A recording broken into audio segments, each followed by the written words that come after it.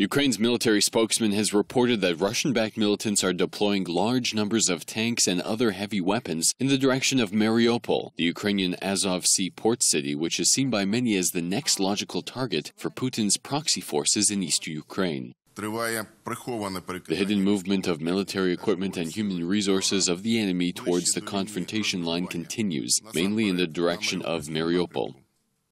Militants were due to begin withdrawing heavy weapons from the line of contact today, as part of the Minsk peace plan signed earlier in February.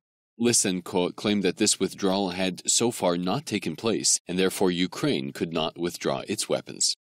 While attacks on positions of Ukrainian servicemen and shelling of peaceful areas and residential areas continue, there can be no withdrawal of heavy weaponry. The area of Mariupol is not the only part of eastern Ukraine where there are reports of ceasefire violations. Seen here, buses filled with Ukrainian troops had to withdraw from the town of Debaltseve after taking days of heavy fire from Russian-backed militants despite the Minsk ceasefire.